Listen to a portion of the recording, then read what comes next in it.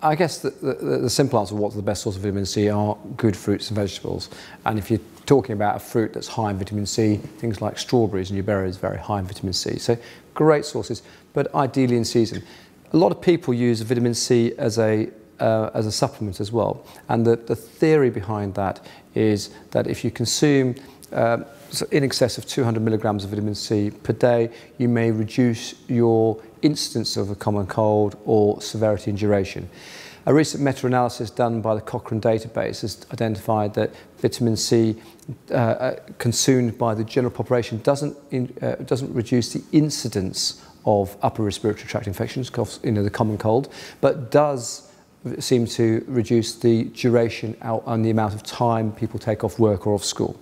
So my advice around vitamin C is that you probably don't need it all the time. You need to get it from from a high quality diet. But if you feel like you're coming down with something, it is probably a good thing to add vitamin C as a supplementation into your diet at that stage to try and reduce the severity of it.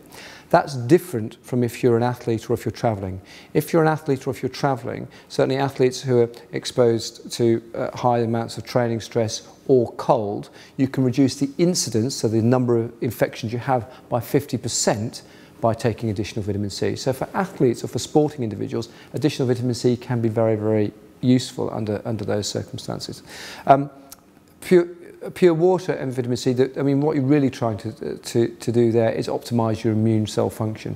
So if you want your immune system to work well, what you want to do is reduce the other things that it's being focused at. The vitamin C is all around trying to get your white cells to function optimally. And what you don't want them to be doing is, you don't want your immune system is busy functioning, detoxifying and getting rid of other things that you've consumed in the water that you drink, rather than fighting off infections and so forth. So, and there's certainly some of the contaminants in water that we see may well directly affect immune cell function. So some of the chemicals of those 60,000 chemicals that can occur in normal tap water may well affect how well your immune system actually functions.